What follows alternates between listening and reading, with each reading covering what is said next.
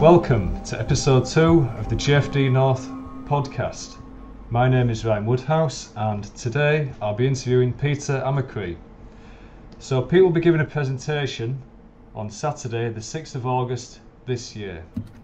So if you want to head over to gfdnorth.uk to see the rest of the lineup and to get notified of when tickets will be available, you can also sign up to see the social media channels and see the other presenters.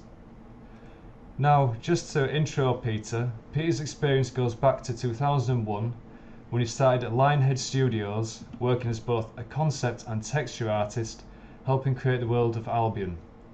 Since 2001, he's worked for various companies and outsourcing studios, including Leading Light Concept Design, Too Tall Productions and Cinesite, where he created digital matte painting and texturing on the films John Carter and World War Z. Most recently, he's worked for companies such as Blacklist Creative, Aveum, and he's also worked on various projects for Marvel Films through Luma Pictures. At the moment, he's currently working for Darewise on an unannounced project. So today, Pete will be sharing with us some files, PSDs and Blender scenes to give us some insight into how he creates his work. We'll also be diving into topics such as what the differences between the film and game jobs are, where the inspiration behind his work comes from, and also what qualities he would look for in a portfolio and person looking to break into the job today. So without further ado, can I please welcome Peter to the podcast. Peter, how are you doing? I'm doing very well, Ryan. Thanks for inviting me. Yeah, it's great to have you on. It'll be a lot of fun, I'm sure. Yeah, I can't wait to get into this. It's many years experience that you've had. I just can't wait to go over some of the tips and some of the things that you've got ready prepared for us all. So the first thing I'm going to do is I'll just pull up your portfolio. Okay, can you see your portfolio? I see it now, yeah. Brilliant, okay. Here's my ugly mug. Alright, here we go. So this is one of the images that we have presented on gfdnorth.uk. So this is City in the Clouds. Yeah. So was this a personal piece that you created? It is, yeah.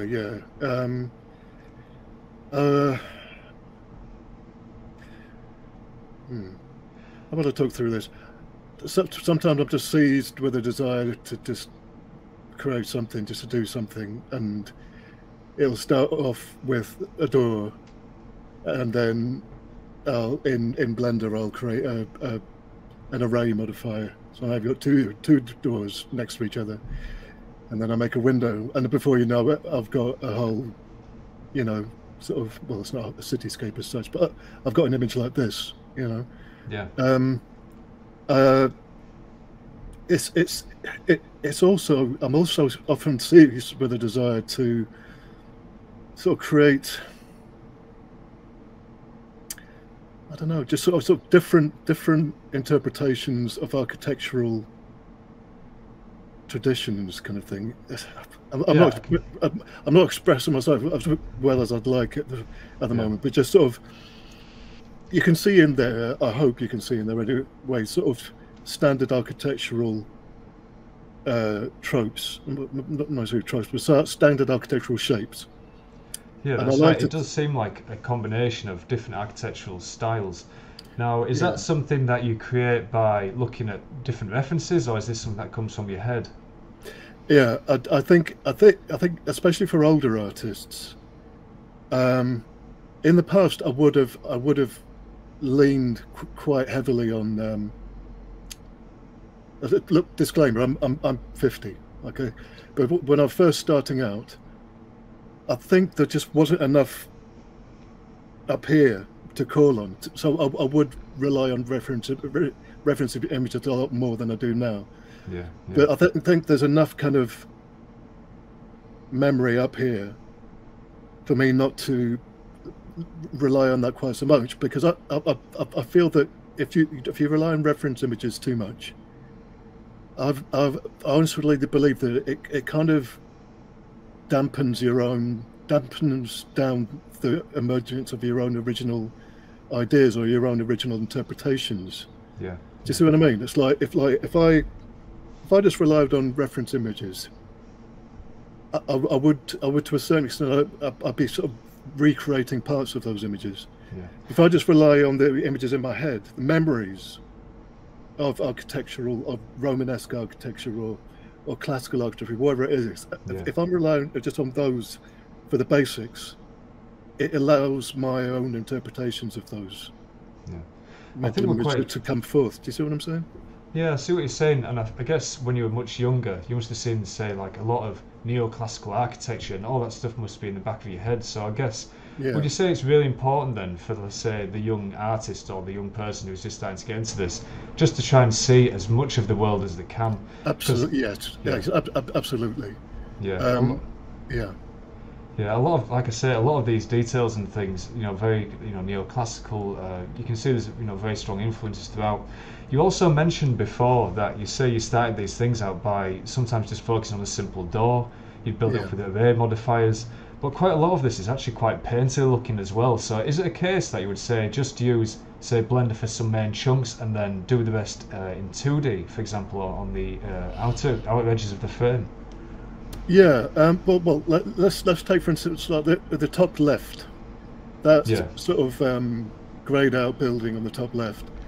That is pretty much the Blender file part of that, which is pretty much like it's sort of flat. So that is very painted. I mean, it's all got a lick of paint. Some less so than other parts. Do you know what I mean? Like the top of that tower, the central tower, for instance. That there's where there's like a hint of an idea of is that a landing pad? Just here at the very top. Arch. Yeah. Mm-hmm. And a lot of that tower itself is just painted, but there is a architectural, and the windows on that tower as well are. Just to save me the time of like lining up perspectives, the perspective with this big perspective tool and what have you. I've just blocked those two out. Very basic. It's just inset faces. There's no other detail than that. Yeah, and I feel that's something that's very important as well, because I feel that these days there's so many 3D tools out there to make things like this easy for artists. But it's so much quicker if you have the fundamentals and you have the perspective skill. You can go in there and add these details, and it's easy for you, isn't it? You don't have to struggle so much.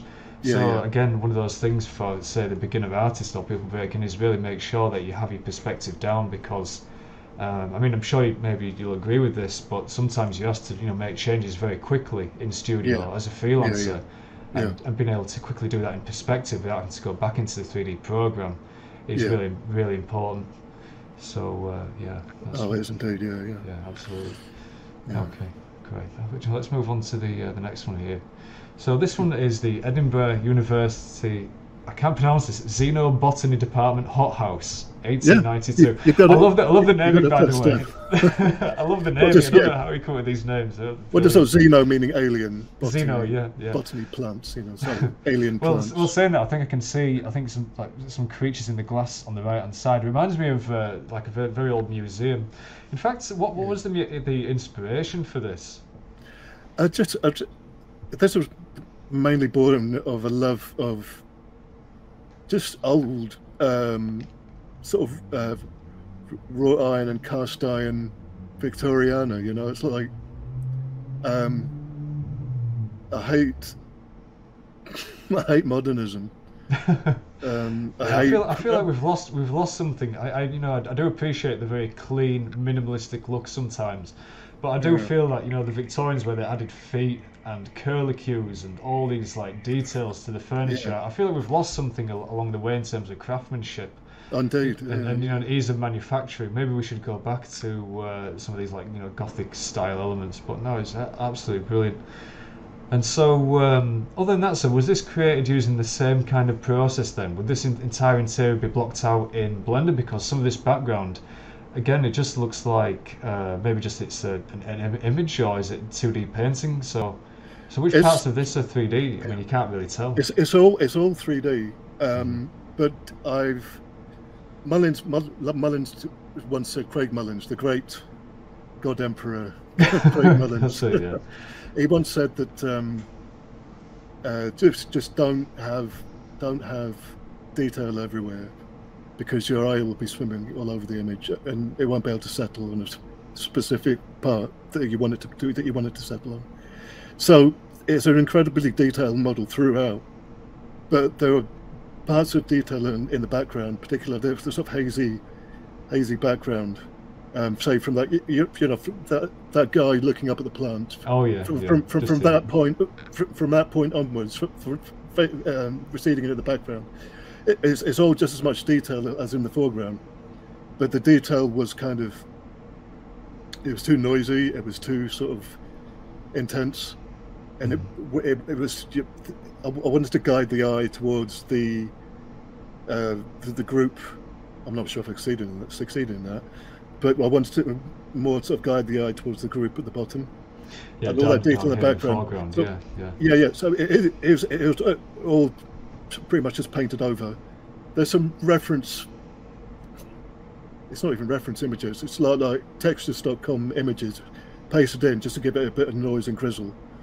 But there's no sort of, I like this photo of a Xenobotany. That's it. Yeah. I'll paste that in and integrate it into my own. There's none of that. It's like I might see an image of like a plaster wall, and it's got enough kind of noise and sort of break up the forms enough. Yeah, to break up that. Fade it in very softly. Yeah. Fade it in very softly, and then paint over that, and bring some of the model detail, render detail in a bit more, and then it's a dance. Do you know what I mean? Yeah, it seems to be this dance between which areas do you add the detail and the high contrast to, and then which areas do you push back into the background. Yeah. Simplifying and adding emphasis into those key areas. Indeed, I know you mentioned Mullins. Yeah, Mullins was a massive fan of, again, going in with brushwork. I mean, I think almost every single image you made was worked into with a brush. Yeah. I mean, there isn't much in this image that I have not overpainted. So I start off with a render, and I do see this in quite a lot of. I don't mean this as a criticism, but it's got an amount of a criticism, really. I see this in a lot of concept artists, sort of fantastical visualists, when they get their hands on 3D, when they familiarize themselves with 3D, they seem to sort of forget the painterly aspect of it as well. Do you know? It's like for instance, the exhibits in the windows. Yeah. The exhibits behind the glass. The specimens behind the glass. There's no 3D there. Do you know what I mean? These, yeah. Just very careful, very like soft edges as well. It's quite difficult to get these. I mean, how are you doing these? Like with a blend or just with brush? How do you do these? Yeah, it's I hardly ever God, I mean, in the past, people have when I've gone to like sort of art conventions or whatever, or meetups, often in the past, but the question was like, one of the first questions particularly on novice artists' lips was, "Oh, what brushes do you use?" Yeah, it's a classic. It's almost irrelevant. Do you know what I mean? I've got soft round, hard round, and a couple of like scumbly brushes. Scumbly broken up with the spacing and the patination is slightly different. And I've also veered into dual brushes. That's it, and mixer brush as well. You can do some pretty. I mean, mixer brush was introduced, quite later on. If you've been using Photoshop for years and years, mixer brush when that first came along was quite interesting. We experimented with it, but like I say, sadly, I think I fall into the category of the guy who uses too much 3D in photos and not enough paint over, to be quite honest. So even for myself, this is quite interesting to see. But no, that's great. I just think sometimes like the 3D. I mean, this is obviously taken from a 3D model.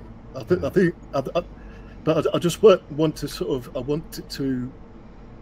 want the final image to be more of a reflection of the image that I had in my head, and the image I had in my head wasn't a 3D model. You know what I mean? It was more grounded in the real world. I mean, it's fantastical, but it's more grounded in the kind of sort of, I don't know what the term we're looking for. It wasn't as precise and clean as a 3D render. Do you know what I mean? Yeah. As I was just going back to what I was saying before, I see a lot of, particularly sort of starter artists are on the first rung of the ladder, as it were, and they discover 3D and they discover they have like an aptitude for 3D, and it's brilliant, you know what I mean? Yeah. And they knock out a 3D render, and there's a bit of paint over the top, and they present it as like a kind of it just sort of, it just doesn't look quite, it looks sort of synthetic. Yeah, I think you know what I mean? Yeah, there's this fine balance between how much of the image do you paint over, because if you don't paint over enough, then it's very obviously 3D with paint on top. So you've got to achieve that balance between, okay, yeah, it does look, generally like you can't really tell. And I feel like with a lot of your work, it starts to be, go into that territory of, well, you can't actually tell it's painted over, because like I said, the majority of it really does feel worked into. Yeah, well, hopefully when we look, I don't blow my own trumpet too much, definitely. No. I think now's the time. I think you got to blow your trumpet at the moment. So. No, what I was saying is definitely when we look at when we dissect my Arcturan Artefact image, you'll see where it started from the 3D render and where it ended, and hopefully you'll see the 3D render. It isn't. Oh, I'm almost there now. The 3D render is a stage. It should. I've poured my heart and soul and a lot of time and effort into the 3D part of that image and the hothouse image and what have you. But it really comes to life in the paint phase, and people can't. Well, if I was an art director, say, and I was presented with a 3D render with a little sort of begrudging paint over it, oh, it's meant to be a painting, so I'll paint a bit on it as well. If I was presented with that, I'd be inclined to reject that candidate for the job. Do you know what I mean? Yeah, because the paint is,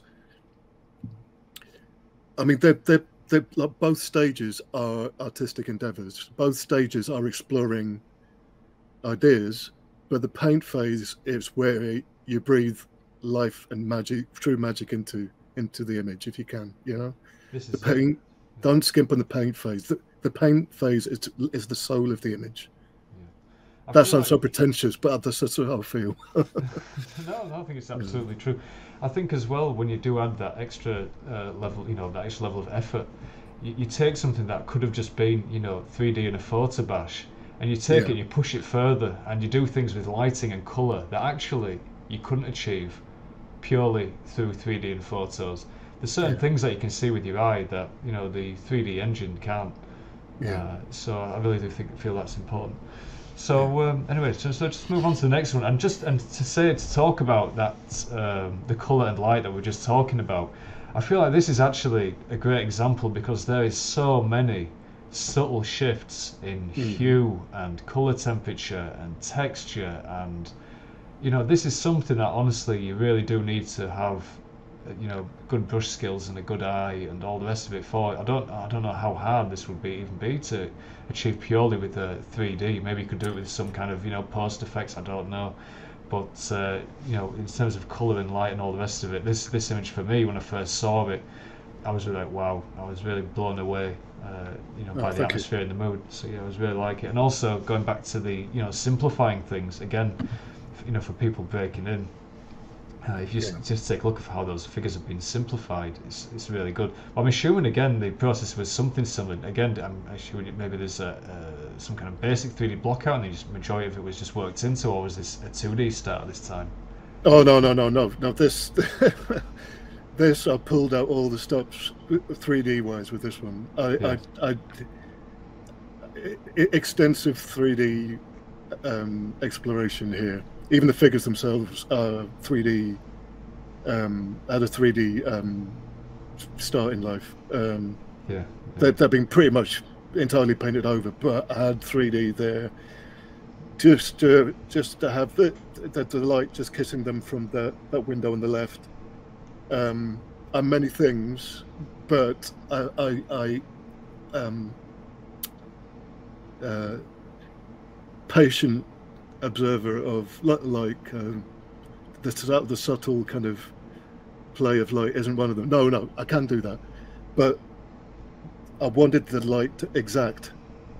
I didn't want an approximation of my mind's eye of what I wanted. You know what I mean? I wanted it as exact as I could, soft light through that stained glass.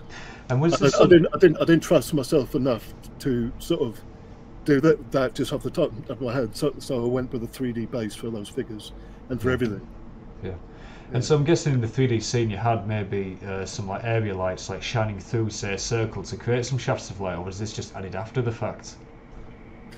Well, yeah, the light showed the soft light. It is an approximation in Photoshop.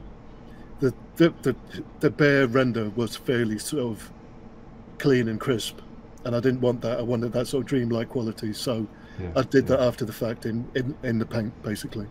Great. Yeah. And when you go into something like this, I know before you've mentioned, a lot of this stuff is in your head through years and years of experience. So when you went into this image, did you have some images of, say, I don't know, like a moodily lit church interior, or something like that? Was it purely from just your imagination? Yeah, I didn't have anything. It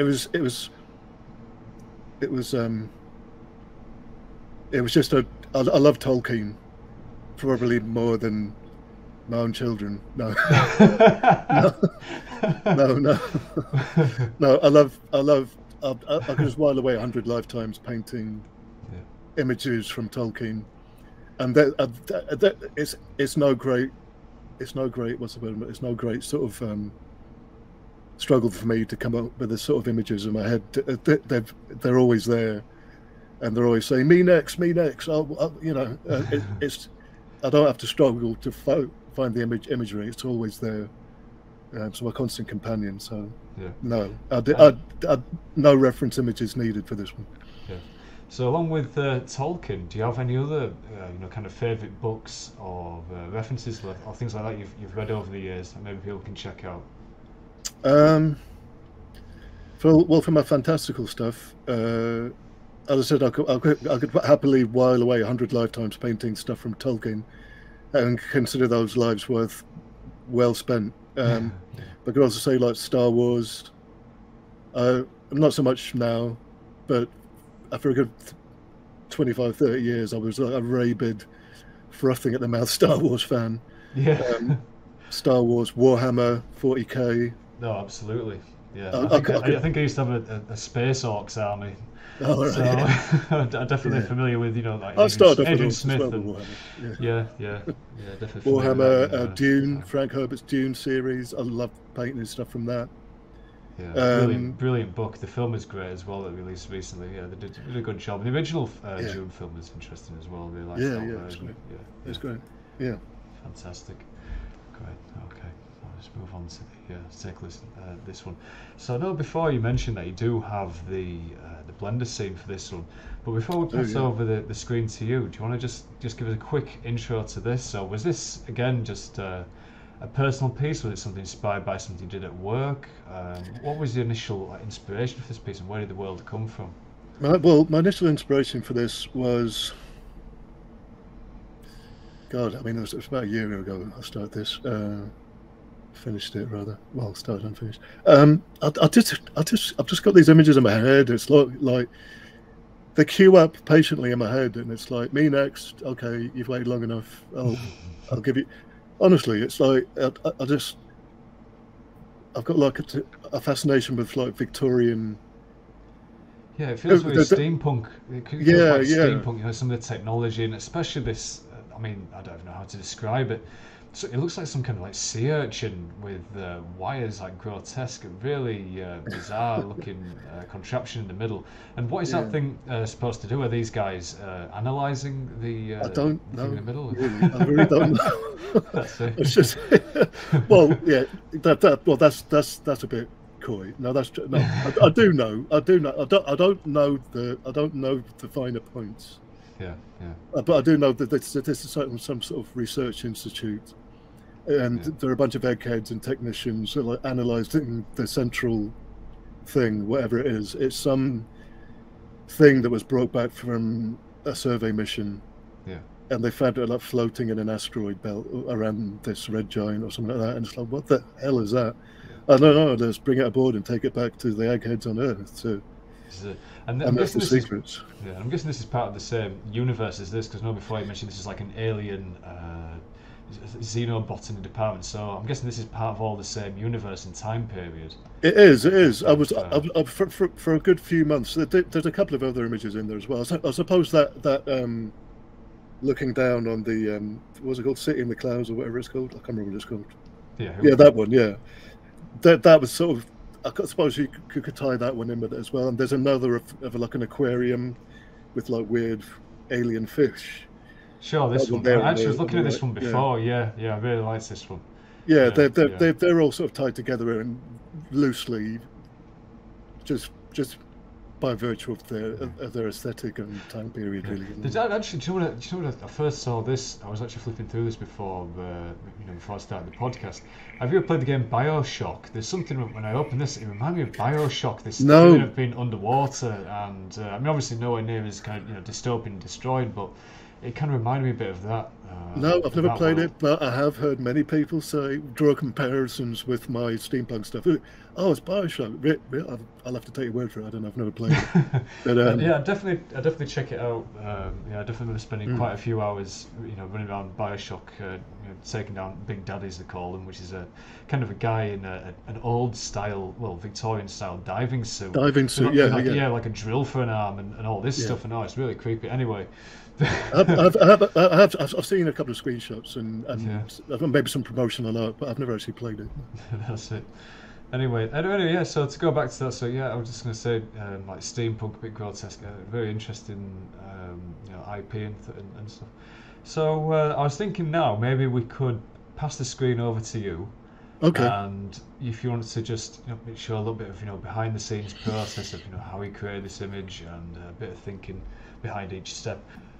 Okay, and so now we're going to go through the Arcturan Artefact PSD, where Pete's going to show us through a bit of the behind the scenes of how this image was made. So Pete, if you just want to walk us through how you created some of this image, maybe the Blender scene, the PSD file, that'd be great. No worries. Okay. Well, this image started. Hold on, let me get my pointer up. Okay. That's better. Just for ease of kind of. Oh, is that about laggy on your end? Yeah, no, that's not too bad actually. That's okay. Okay. Yeah. Okay. Yeah. So as you can see, this is got its base. It's based on a fairly sort of complex 3D scene, with extensive paint over. And I think it might be quite instructive to show how basic, at least the lighting was, the initial lighting for this image. It wasn't pretty when it first came out of Blender, I can tell you that. So let's have a look at that now. Yeah. I think it should be down here somewhere.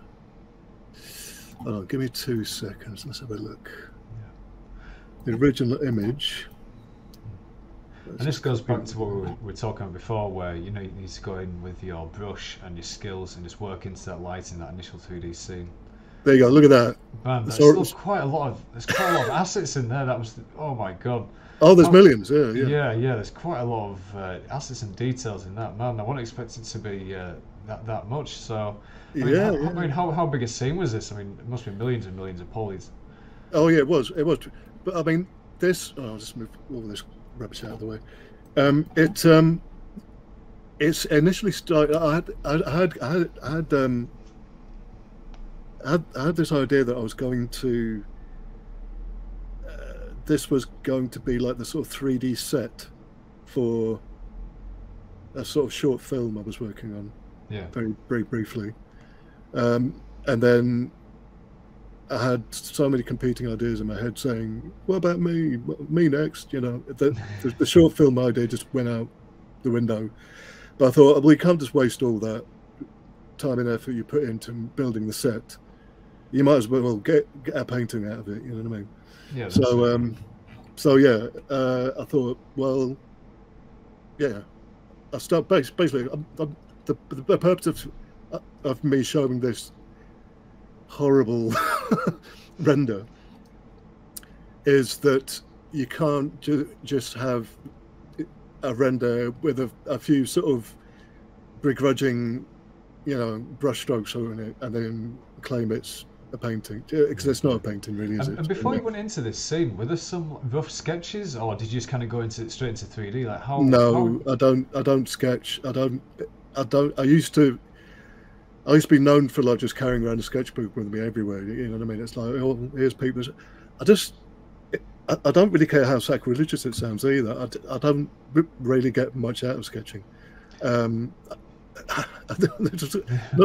Not these days anyway, because I've got Blender now, and I sketch in 3D basically. Do you know what I mean? Yeah, so the 3D's become the sketchbook. It's quite interesting because some people are absolutely fanatical about the starting a process with like a loose sketch. So it's quite interesting to hear that you're the opposite. And I guess actually, if you think in terms of speed, it's actually probably quite quicker to think in terms of a 3D sketchbook and start your ideas purely in 3D. Yeah, it's much faster. I just don't. It just doesn't. But my ideas flow a lot quicker if I just knock up a model.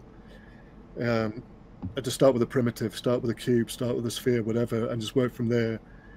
I've got nothing but respect for people who could just knock out something like this in 2D, and in the twinkling of an eye. But I can't, and I just find it needlessly laborious and tedious doing it.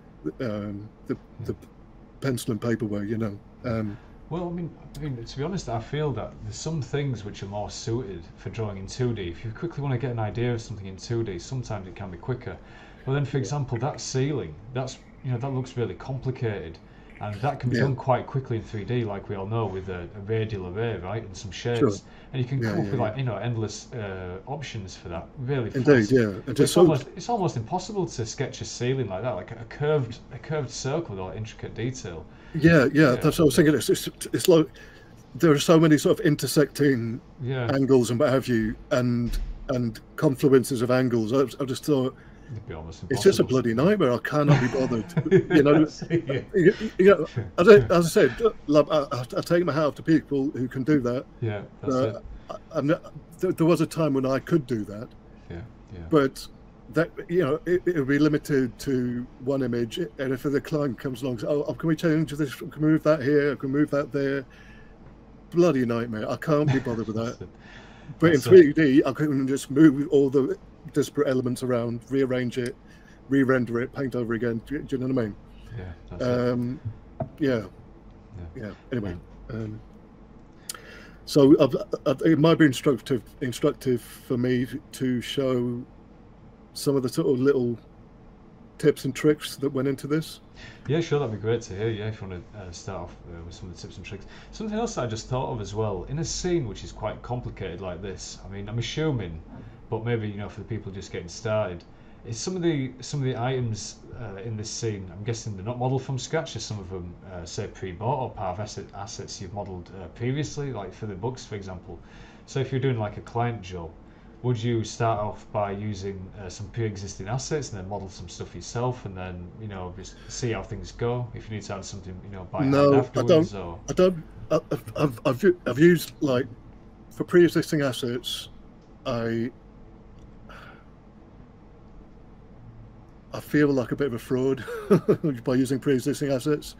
I'll reuse some of my own stuff, but I've got that little perfectionist egomaniac devil on my shoulder saying, or is it an angel? I'm not sure, but it's on my shoulder saying, you didn't model that, you didn't make that, but you're passing it off as your own work. Fraud, liar. So I have to make it all myself, pretty much. You know what I mean? That's it. And I think the problem nowadays as well with Turbo Squid and CG Trade and these other websites is you can get a model of just about anything. And at least for myself in production, you expect to get things done super quick. So if it's something quite common, like a book, for example, they kind of expect you to just quickly either grab one or whatever. Or if you have one that you've made for yourself for a different scene, they kind of just expect you to grab it as quickly as possible. So I think that's quite interesting. I do appreciate the pressures of the artists are under. Yeah, and but for my own sort of egotistical, it all boils down to where you go within the day. and a certain sense of ownership of my work. You know what I mean? I just can't. I can't. My conscience won't let me sleep if I use other people's work to populate my scenes. Do you know what I mean? Yeah. Although, having said that, the woman here, the red-headed woman here, I was struggling for ages and ages to get her expression right, and I did use a turbo squid female head as the underpaint for that. Yeah. You know what I mean? Yeah. But everything else is the product of my own. Yeah. I was going to say a lot of this stuff as well. You know, it's quite designed. Some of these computers, I'm just looking at the far left. This machine or this, Victorian. I don't know what it is. I don't know what it is. Yeah, this machine. I'm going to say I don't think there's going to be. Yeah, I was going to say a lot of this stuff is designed, and going back to this idea of having a 3D sketchbook and sketching in 3D. This is one of those things where being quick in 3D and be able to quickly bash out ideas in 3D and having that skill can allow you to design in a quick way and come up with incredibly really complex things that can be seen from different angles, different lighting conditions. That would be monumentally challenging to do that in the using traditional. Yes, but just getting back to so it started life as this. That's not a very promising debut, is it? You know what I mean? It's like it's quite raw. Yeah, it's quite raw. It's very raw. Got ambient occlusion. Yeah, and it's just very sort of raw 3D render. That's not convincing anybody. Do you know what I mean? But there are many things 3D renders can do for you. One of them being, hold on, if I just sort of drag my layers in here. One thing the 3D render can give you is, and it's right here, and give you a depth pass. So with your camera, when you're setting up your camera in 3D, I might be able to show it here. If I switch back to Blender, and I think that's the camera there. Yeah, that's it there. Yeah. You can see this orange line extending. Here's the camera here. Yeah. Here's the camera. And this orange line extending from just about, the image plane of the camera to just beyond the Arcturan Artefact. That's the Arcturan Artefact here. Yeah. All these things. That is your depth pass. So it'll basically say, from this point, let's get it in shot, in frame. Right, so from this point here to this point here, it'll generate a black grayscale image, black to white, of the depth that this represents, that this line represents. Yeah. So black from here, fading to white, or vice versa. Right. And we use this to get the lighting effects and the fog effects that we've seen in your work previously.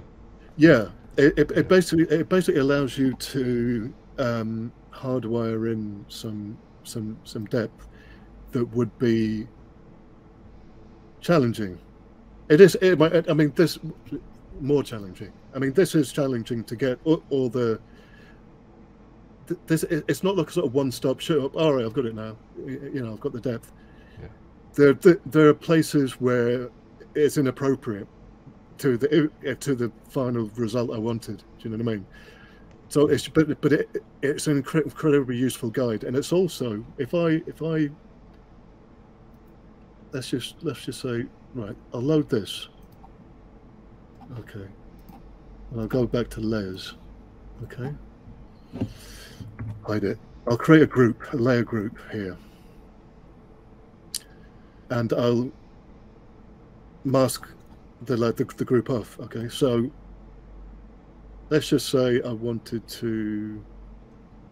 I'll invert that actually. Control I. I'll invert. Did you see there? I'll just invert. Yeah, we can see that. Yeah. Okay, so let's just say. Actually, I'll do it again. Right. Let's just say I wanted to darken off areas, just parts of this. I wanted to maintain the outline of the Arcturan Artefact, but I want to darken off areas of the background. So what I can do, I can just get to go like, oh, it's very important that you render these out in 16-bit. Why is it important to render these out in 16-bit? Is it to stop some of the artifacting and banding?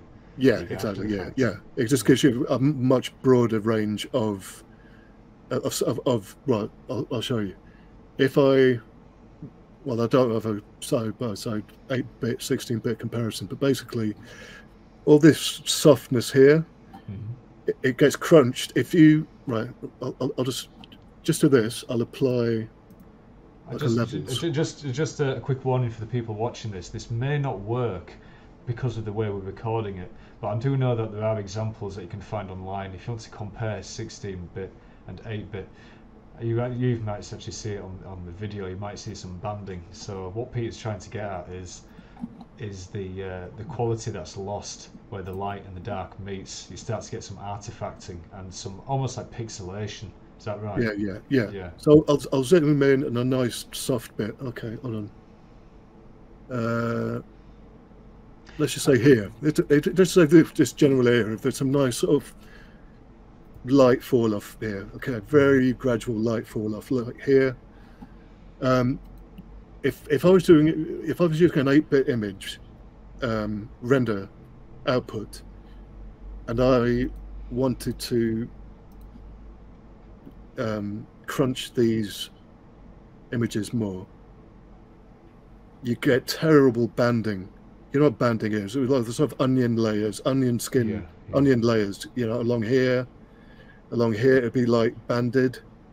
I mean, it is ever so slightly, but it's negligible. Yeah. So we'll just sort of crunch those, and the great thing, one of the great things about outputting a mist pass in Blender, it's called a mist pass. Yeah. One of the great things about that is it just automatically gives you these very sharp, clean outlines. You see here where my mouse is? Yeah. Look at that pillar, the outline of that pillar. And this lamppost, this lampshade here. So rather than sort of painstakingly go around with the lasso tool or the what have you, you can just sort of generate one. Say if I wanted to isolate this lamppost, I keep calling it that. Lampshade, I know what you mean. These lampshades, do you know what I mean? I'll just crunch it some more. You know, if I'm lazy, I can't be bothered to sort of can't be bothered doing it by eye. I'll just sort of crunch it some more. Bang, bang, bang. There you go. Yeah. Perfect. You know? And you've already got a quick way just to select that now as well. Yeah. You can select it, or sorry, I'll just. And also, does this tie in? So when you go to finally export your image, does that mean you're exporting in 16-bit as well? How do you go about making sure that image quality stays true all the way to, say, uploading to ArtStation? Do you upload a higher res? Like, how do you make sure you don't get any of that banding or artifacting? Well, I think from my limited experience of doing such things, so long as the process that went into making the final image doesn't have banding in it, the final image won't. You see what I'm saying? It's like if the ingredients you put into the image aren't banded and artifacts everywhere, unbroken, the final image won't be, whether it's 8-bit or 16-bit. Yeah. And I just upload down a nice high-res version of it. You know what I mean? Yeah, there is some thing about JPEGs as well. I know you've got to be careful with JPEGs because sometimes with say JPEGs, you've got to check that quality when you export it because you can get some artifacting and there is some compression. And then when you upload it once again, I know ArtStation is quite good for the quality, but I know if you do upload it to social media, there's even further compression on top of that. So making sure that those images that you export out of Photoshop, they don't have any banding, that the quality is as high as it can be. Because, as I say, you want your images to look as good as they possibly can be when you're advertising yourself, your portfolio, and all the rest on social media. Indeed, yeah. That's really interesting. I'm guessing these mist passes and all this kind of stuff was really important for your map painting work. So I read on your background that you do have experience in map painting. The modelers would output loads of different passes for you to pick and choose. Like, this is appropriate here, this isn't here. What have you? You just sort of pick and choose. You might have to have specular pass or whatever you know. They well on a big sort of production budget show like World War Z, or I didn't actually do matte painting on World War Z. It was just John Carter. I worked on World War Z, but not in the matte painting department. You're on texturing, right, for World War Z? Yeah. I did some matte painting for Carter. Yeah. But they'd output loads of different passes. One they would output would be the tag ID pass, which I was about to bring up now. So the tag IDs. Yeah, absolutely invaluable to get those selections. I mean, yeah, it takes exactly. forever. I don't know what people did before Yeah. the tag ID or clown pass, it's sometimes called as well. Clown? Yeah, clown pass. I've heard it called clown pass ID pass, colour ID pass. It goes by different names, but okay. I've never heard of clown before. Yeah, I think it might be Keyshot that calls it clown pass. But anyway, it's called different things, but they all essentially do the same thing, but they're absolutely invaluable. So basically, this allows you just to do for people who I've never come across this before. I've rendered out. I just changed the materials to. I'm sure there are other ways of doing it, but I went the sort of dummy. I don't really know what I'm doing way route of doing it. So that I just changed the materials to emission materials, and an emission material. It doesn't interact with the lights in the scene. It emits its own light, and so basically the outputted render allows you to. I'll just select here with the lasso tool on this sort of peachy pink coloured bit here. Just select a bit, and then you can go to select similar.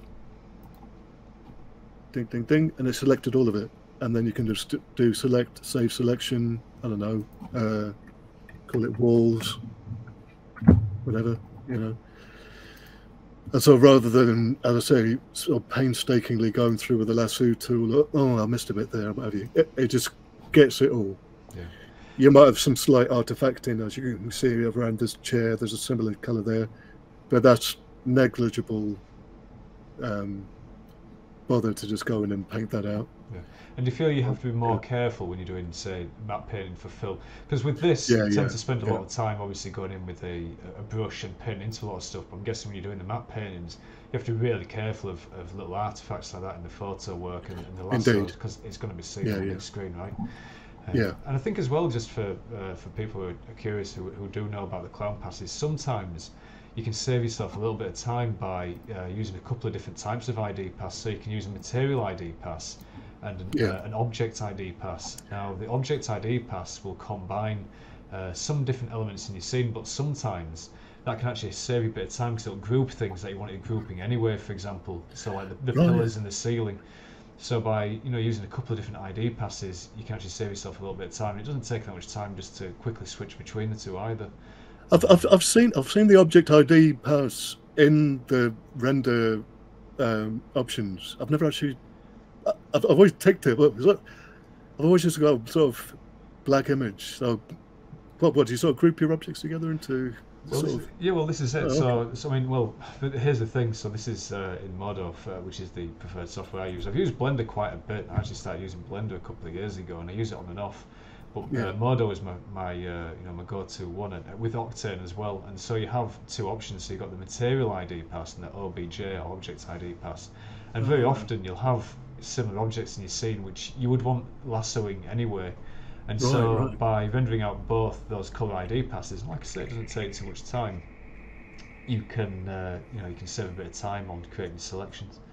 Interesting. Yeah. But anyway, to go back to that scene, I noticed before that you'd actually modelled out the entire shot behind what we currently see on camera as well. And is that standard? Do you like to block out the entire room if you do create an image, or was that just for this particular image that you did that for? Oh, hold on, was that? So we can see all the detail behind the camera as well. So you didn't just create just what's. Oh no. So the entire building is. I see. It's an HDRA image. Oh, I was going to say. Right. Yeah. Oh, right, okay. I'm fairly new to the I've only been using HDRIs for like a couple of years now. Yeah. And before it was just sort of, I had more lights than B&Q, or for American listeners like Target. You know, I was like, there's just lights everywhere. And it's like, that light isn't, that area isn't very well lit, and what have you. And started using Blender. I found out about H2. They're always in the back of my consciousness.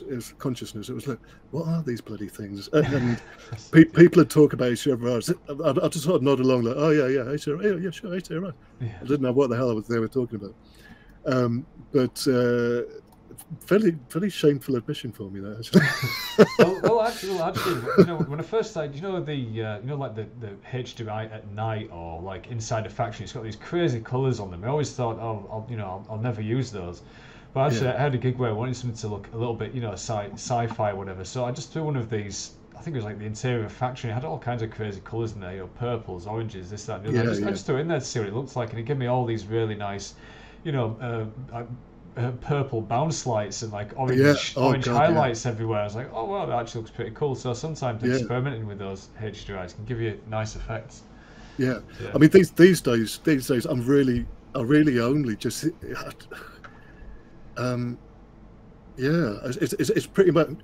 I've got lights here, like this. I don't know what that is. That one up there. It's not sun, but wherever that one is up there. But it's just for sort of accents of light. It's not for. They're not the sort of scene stealing lights, as it were. Do you know what I mean? So would you set this up as if you were shooting a film then, with all these different kind of you know, fill lights and spotlights and this and the other? So and would you even add like coloured light on top of that, or? So do you want to talk about the lighting setup actually? Maybe we could just quickly talk about that, because I can see there's some point lights. Like, so you've lit the lamps, and I can see, like you said, there's a strong overhead light. Yeah, but as I said, it's like the HDRI map light is doing most of the work in this image, really, and in most of my recent output. It's like I used to agonize over, oh god, that shadow isn't quite how I would, but now I just sort of trust the. I trust the sort of, what's I'm looking for.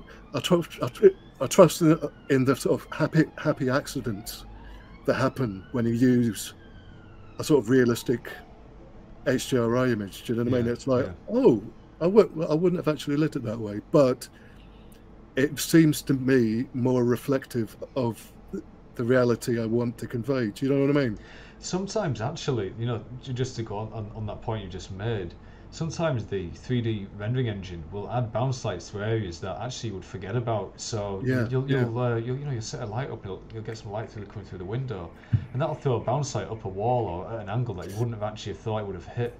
Yeah. And, you know, you can choose to, you know, keep that or subdue it or whatever. But I think it's an interesting point to make, that the HDRI can add another level of detail to your work. Yeah. I mean, I'm often here it is with the HDRI on it. And it just sort of, my attention span isn't the best, basically. So, especially I get bored easily, and so when I'm working on a complex image like this, I'm up against the clock. I know that eventually my interest in it will wane, and I'll be like, oh, for God's sake, this is bloody, I suppose I've got to finish it. You know what I mean? The sooner I can finish it and move on to the next thing, the better, because I know that the quality will suffer. So if I can cut out one part that I do kind of find a bit tedious, being just the overall fill lighting of the thing. Do you know what I mean? Just the base coat colouring, you might call it. Do you know what I mean? Yeah. So base coat lighting. So I mean, that base coat gave me that, and that is, I like to think that base coat is fairly far removed from the final image. Do you know what I mean? But it was enough for me to sort of hang my own lighting on top of. Do you see what I'm saying? Yeah, I see where you're going with that. And the other thing you mentioned as well was the speed and the time, and you feel like, okay, I need to get this image, out and into the next stage, and that's obviously quite important when it comes to your freelancing, your studio work. Yeah. So once you've got this base lighting out the engine, you're like, right, the client needs it, or even just for yourself, you put yourself under a time pressure, or you've got a deadline coming. So what would the next step be after you've got that base render with the HDR lighting? What would the next step be after that? I'm assuming texturing of some kind. Yeah. Well, no. Well, I mean, none of these models are textured. They've got materials to distinguish one from another. Yeah. But they're not. There's no texturing in here at all. There's no. I don't even think any of these models are mapped. That's an extra level of. That's an extra layer of complexity that isn't really necessary for these sorts of images, and in my view, anyway. Yeah. So the texturing would mostly be done with photos and with the brush, with your own hand in Photoshop afterwards, right? Yeah. I might. I mean, for this Arcturan, for the artifact itself, I'm not even sure if any of it's here in this PSD file. Let's have a look. It'll probably be near the bottom. I don't know. Well, here's an example of. Hold on. Here's an example of. I don't actually know what it is. Let's find out. Drag it to the top. Change that to normal. Right. Okay. Yeah. Here's an example. There's a wood texture. There's a standard wood texture that I got off textures.com. Yeah. And it's just enough. It's just enough to give me some tooth, some bite in the shelves here. You can hardly see it. It's been largely painted over, but for again, just to save me some time, I probably did. I can't actually remember what I exactly did. But what I probably would have done is use the lasso tool, select that, I do select similar, so that's all the that sort of wooden paneling. Yeah, saving yourself hours of work with that ID pass as well. Yeah, absolutely. Yeah. I'll create a new group. I hardly ever name them. I can see by the wood. Let's just call it wood paneling anyway. Paneling. Paneling. We'll get there. It's okay. Wood panels. It's quite late, by the way. So right. I think after you're working all day, Wood panels. Okay. I guess it is good practice and name everything, but it is, yeah. Over time, you get busy, right? No. I just mean over time, you can see what areas that just from the mask alone. You can see, that's the wood panels. Anyway, whatever. Yeah, sometimes you don't need to. You really can just tell by the thumbnail. I can tell what it is by the thumbnail. Exactly. Yeah. So I'll just drag that in there. That's on a normal. Looks a bit weird.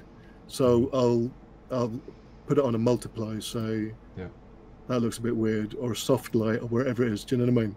Yeah. And it looks a bit synthetic, so I'll paint over that. Do you know what I mean? And the shadows might be a bit weird. So what I might do is I might make a copy. Let's say red, green, which will be best. Let's say the blue, okay? Mm-hmm. So I'll make a copy of the blue channel. I'll go image, adjust levels, let's just say levels or curves. Most of my work is with curves, but levels is handy for, let's just say, change the curves, sort of crunch it a bit. And so at the moment, you're trying to pick out a part of the texture that you want to keep or get rid of, or no, something other than that. So I'll just show you. So I'll load selection again.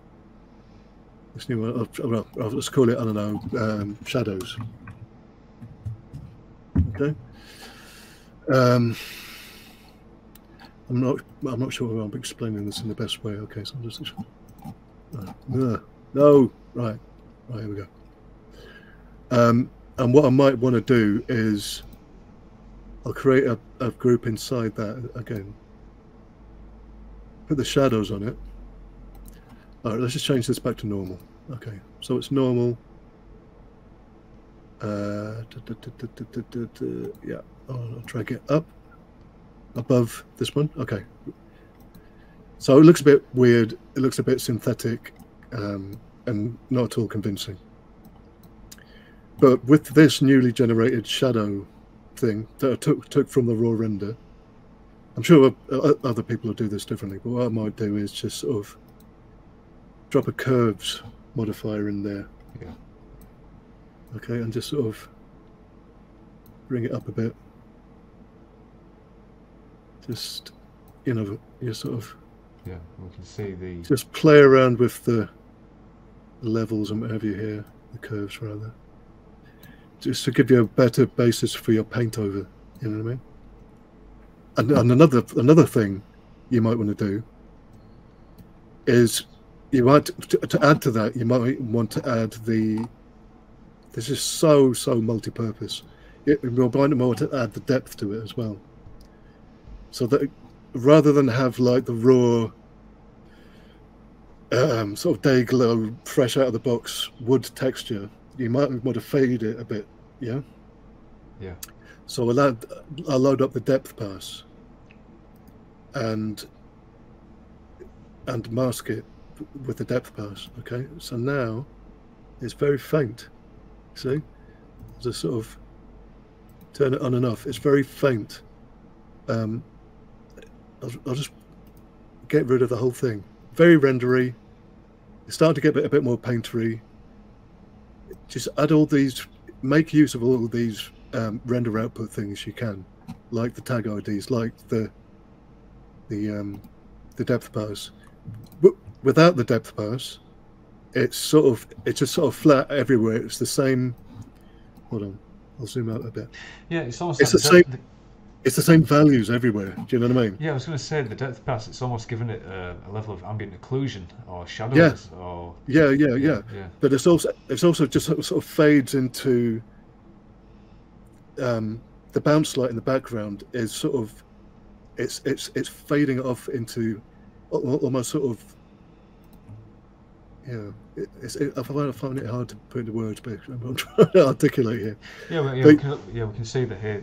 We can see on the screen in a minute what the kind of effects it's having. So it's fading the texture off as it recedes into the background, but it's also allowing some of those ambient occlusion shadows to come through as well. And on top of that, using the blue mask that I just created by going into the channels section and crunching those values down, he's managed to pick out some of those details and things, just allow that texture just to seamlessly blend into the model. And it's just probably, it's I mean it takes ages and ages to UV this stuff, so it's actually quite quick just to go in there with this process with the photo textures of the wood and add it in using this method. And I'm guessing that you use this same or a similar process for all the main props in the scene, is that right? Yeah, pretty much. Like this thing here, this sort of central brass, I don't know what it is, but it's a measuring tool. I'm a Victorian contraption of some kind. So of unknown origin. Yeah, I don't know. It does something. It looks like it does something. That's enough for me. Like an old sea mine. Yeah. So for that, I might sort of, let's just bring up the original, the finished image. Let's just zoom in a bit, more than a bit.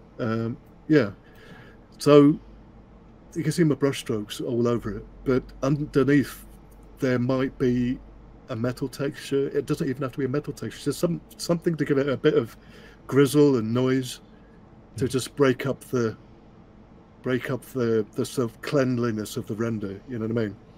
Yeah, I can see that.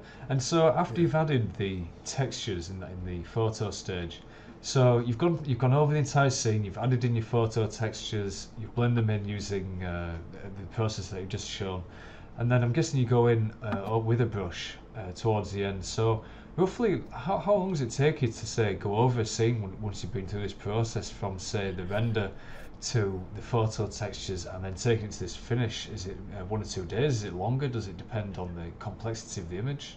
Yeah, well, it depends on the complexity of the image. It depends. It also, I think, well, I don't think, I know through bitter experience, it depends on on how many sort of tips and tricks you've amassed over the years. Do you know what I mean? Yeah. I'm always learning. Oh God, yeah, of course. Why don't I think of that before? Techniques, time-saving techniques that you like. The day before, you will have been sort of laboriously painstaking. Oh, that's not quite right. Oh, I hate God, that. again. When you learn Do that you know what I mean? new tip and it saves you hours, you're like, oh, I've been doing it for ages this way, and it's like one Yeah. button. It's one button and it does something for you. Oh, Yeah, yeah. so frustrating. So frustrating, isn't it? I know exactly what you mean. It's one button, or it's one combination of try this adjustment layer or whatever. It's, oh, but I've seen it there for years and years. Yeah. I never thought to use it. Do you know what I mean? That's it. And it solves the problem. I mean, like for me, it's like curves, adjustment layer curves are my north and south. You know, I'd be nothing without curves. They give you a layer. They give you a level of complex. They give you a level of a level of complex value Control, changing, yeah. value control. Yeah. That levels can't, that brightness and contrast can't, that exposure can't. Do you know what I mean? This is You can go in and tweak the reds, the blues. Do you know what I mean? I think it also allows you to shift the values to such a close range that you get really, really subtle changes in value. Oh God, absolutely. Which is really important. I mean, I see it in your work. A lot of areas have been simplified, where the value range in the background in some of these images is very subtle. Actually, just to go back to something that we're talking about at the very beginning of the podcast, is simplification.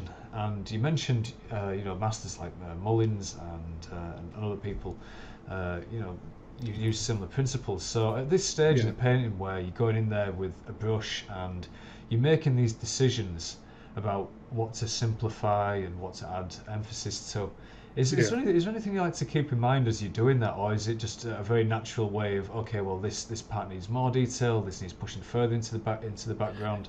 Is there any kind of like process or ideas that you can share about how to do that? I think it's just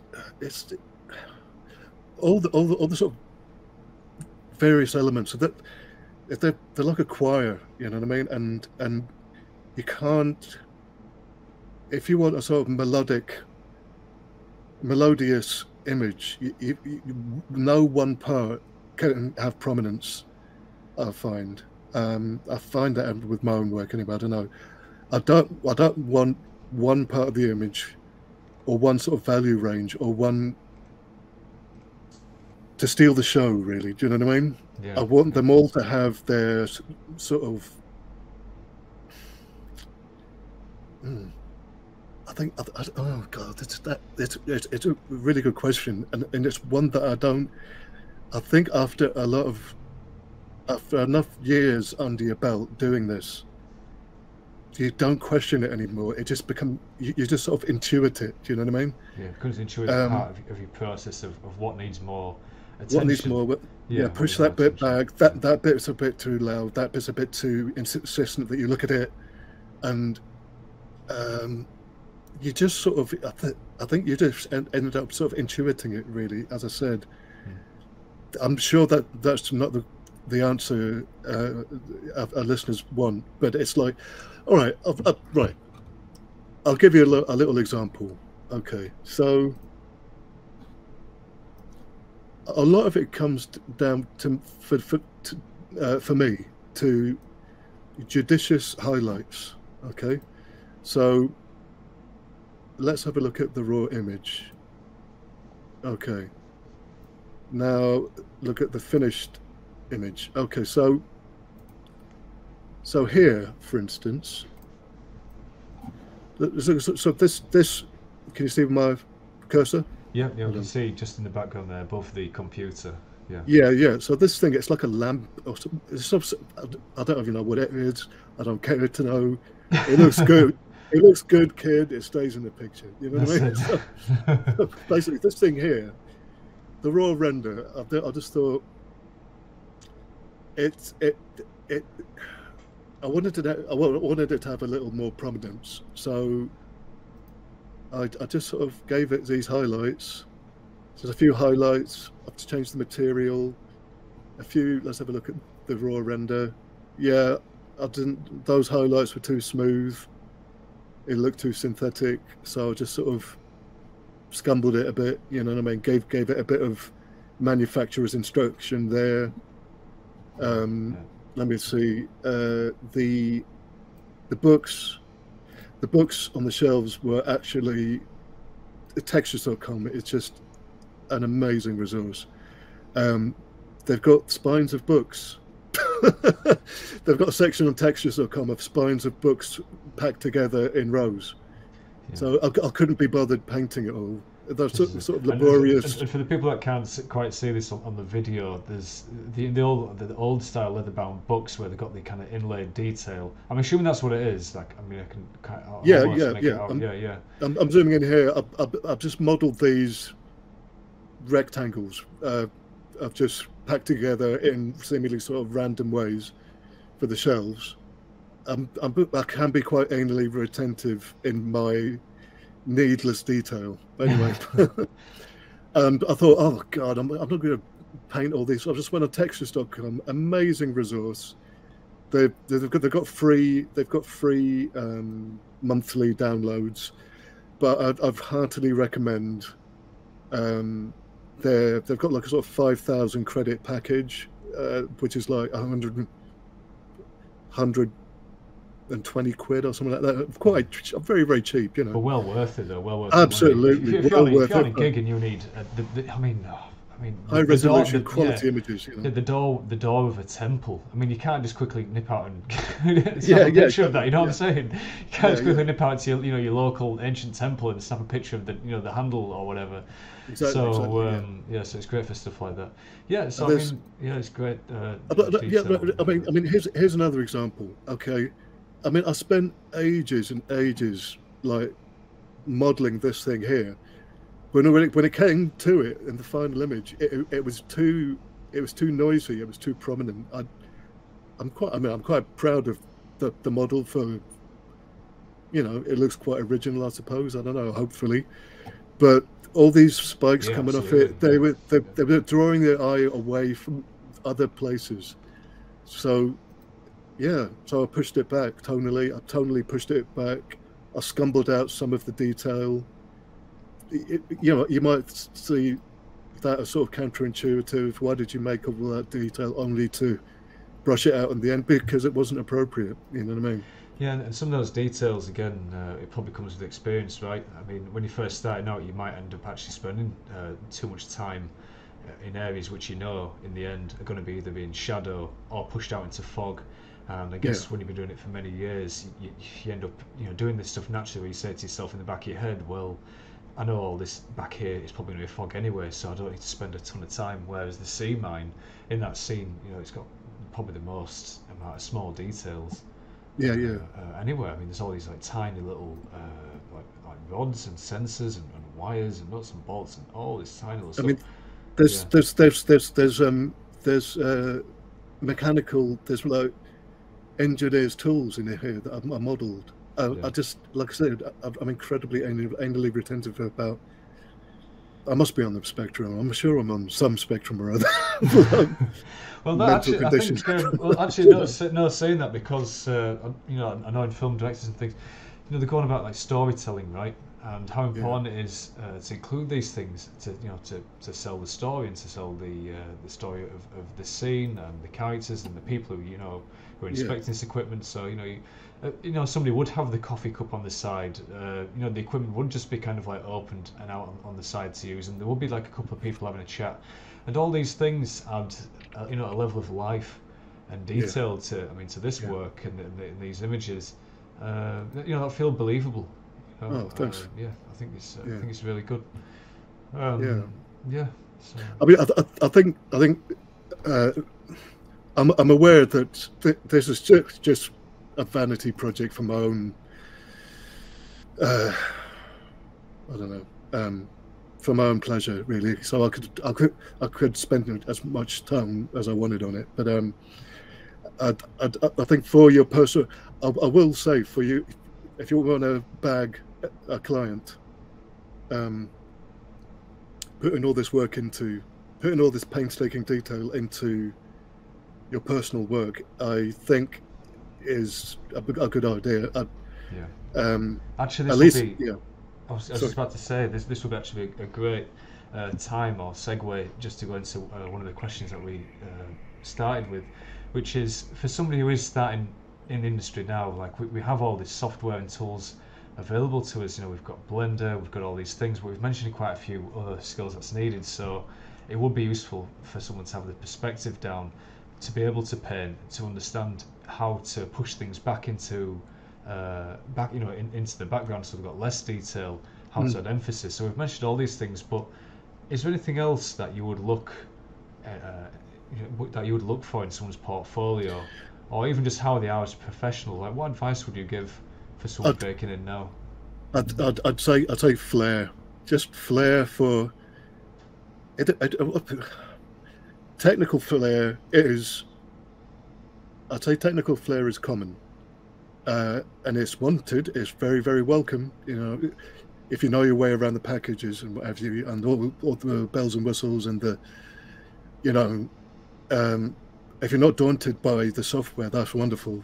Yeah. And that speaks very highly of your application. That's you know, that's very commendable and and wanted. But I'd say just originality, really. Yeah. Originality is rarer still. Yeah. Strong design. Strong design. Yeah. Not relying on what's come before. Not just channeling what's currently popular.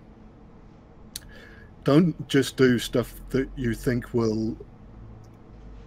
Right, I've sat with art directors. I'm not going to say who, because I don't want to get them in hot water. I've sat with art directors. I've sat with art directors looking through portfolios, and they're just sort of sighing, going, "Oh God, here's another one." You know, I've got a pile on my desk. He's got a pile on his. "Oh, Pete, have a look at this one. What do you think?" And I'd say, like, "Yeah, it's great." And or he just basically coined this phrase. He said, "All this pile, they're just photocopies of photocopies." Yeah, and yeah. I think it's really sad to see loads of artists out there. They think that art directors. I can't speak for all the art directors, but the prominent art directors I've worked with, they want technical flair, which is wonderful. You know what I mean? But they also want original thought. They don't want you to just sort of see a game that is popular and make a sort of character in that sort of vein. Do you know what I mean? Yeah. They want new ideas. If you can generate new ideas, sort of breathtaking originality, I'm sure that you can take a brief that is sort of,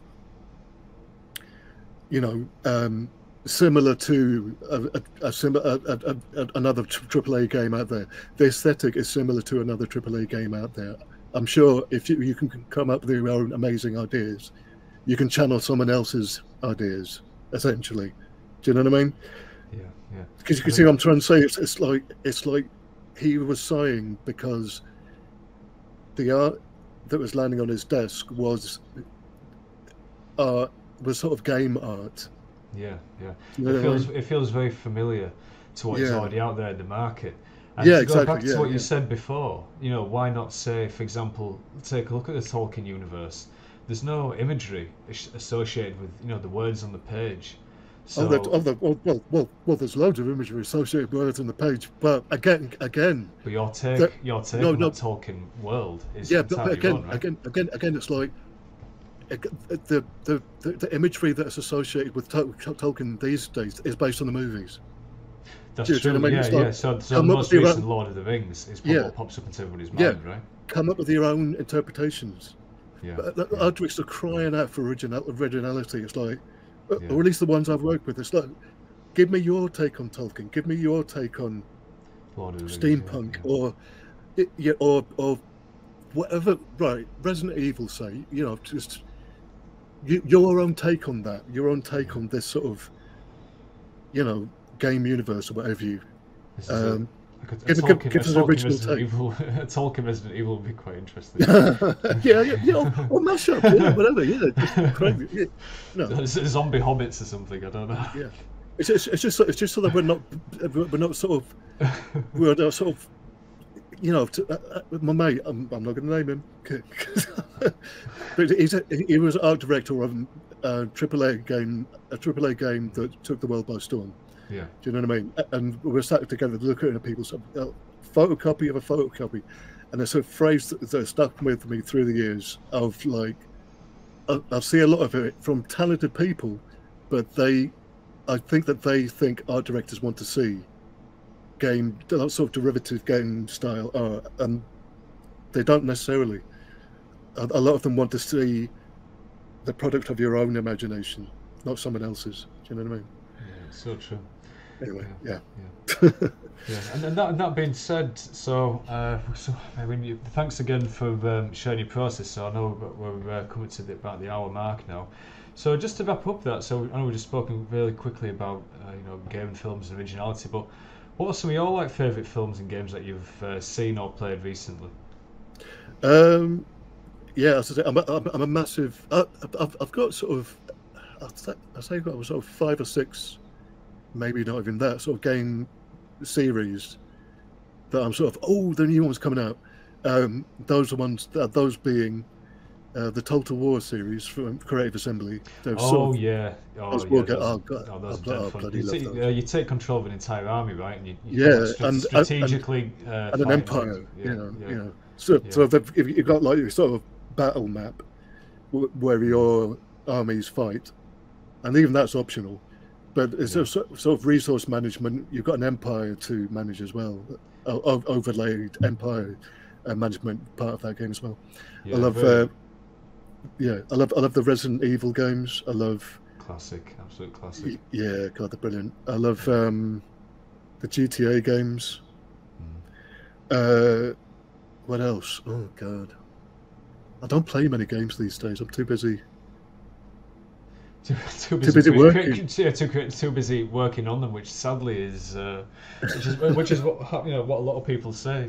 It's it's quite good.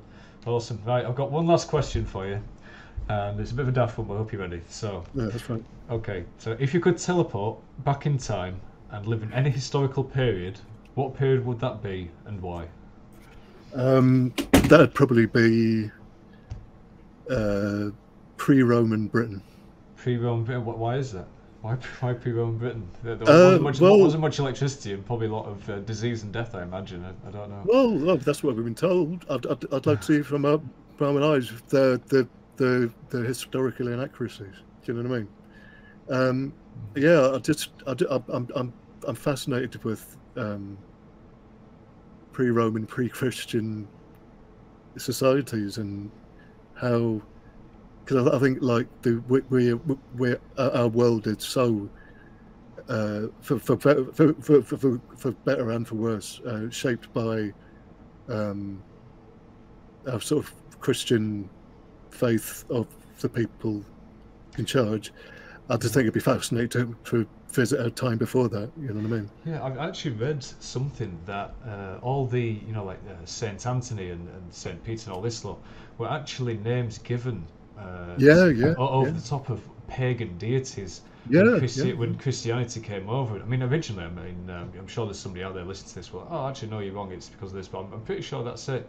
So when Christianity came over, all the pagan gods and things that had in place already, they renamed them. Saint Bridget in Ireland was originally just Brigid with a D. Brigid, Irish deity. Yeah. She was transformed into she was sort of molded into a more palatable saint for the Christian what's the word, for the priests evangelizing Christianity to the pagans. They sort of she basically metamorphosed into a saint. She became Saint Bridget with a T or a D, Yeah, I think it'd be fascinating to see their culture. Yeah, I do wonder actually how many rituals or or things that have just been abandoned, from that pagan period because of when Christianity came over and imposed its way. I just wonder how different would things would have been over here if that never have happened. Maybe we could make. I tell you what, maybe we could make a series of artworks based on that. What would England look like if paganism carried on and we kept those same rituals and maybe just make up the rituals as part of a fantasy series? Could be fascinating. Could be quite interesting. Yeah. Great stuff. That's a bit of I don't know what people are going to think when they listen to this. well, it's just we're sold this image for like deprivation and hardship and toil and human sacrifice, and they were all mad and always fighting each other, constant war. But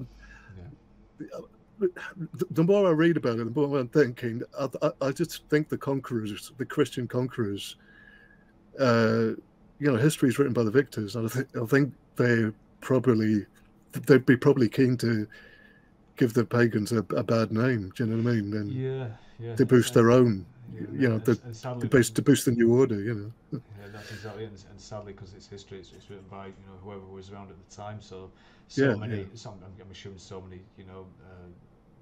Things that have just been lost to time, and all we have is just the artifacts left over. Just fragments. Yeah, just fragments. Absolutely fascinating. Okay, thanks very much, Peter, for coming onto the podcast and sharing your process with us all. No worries, man. No, it was great fun.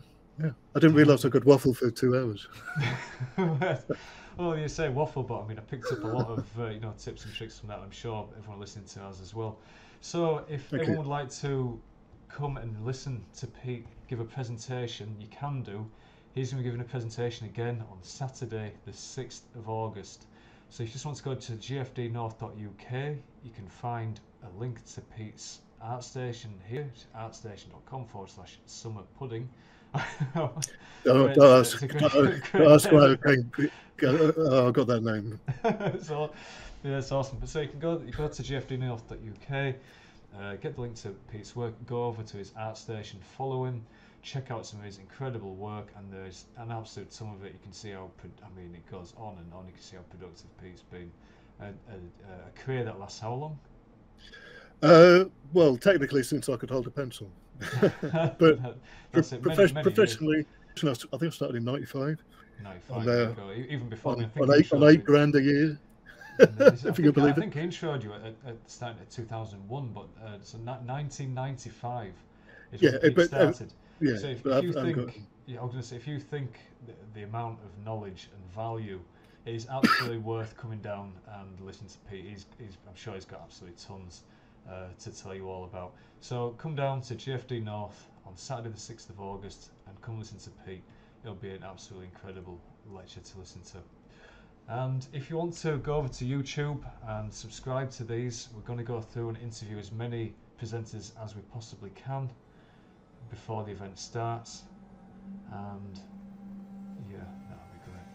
Okay, so just once again, thank you very much, Pete, for coming on. So I've been Ryan Woodhouse. This is episode 2 of GFD North podcast. Thank you all very much for listening. Goodbye. Cheers, guys. Bye.